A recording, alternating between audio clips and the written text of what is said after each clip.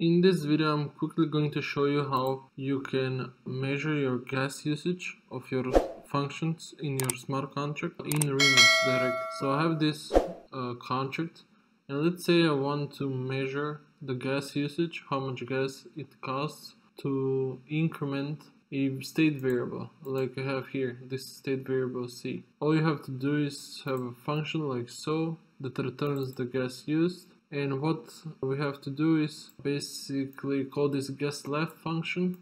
This is the start gas. Put the code in between those two lines, the code we want to test. And here we have just the start gas minus the gas left. And this basically returns the gas used variable. The code that you want to test, you just put in here, like so. So now if I want to test this function, let's try the not optimized one. You will not get a return here, but click on the transaction, scroll down into the decoded output. You can see 5167. This is how much gas it costs to do this with the not optimized way. Basically when you're doing post increment, and this is pre-increment I think called. And if I click on optimized, transaction is going to go through, and now we get 5161. So it's slightly more gas efficient, and I'm going to have the link down below.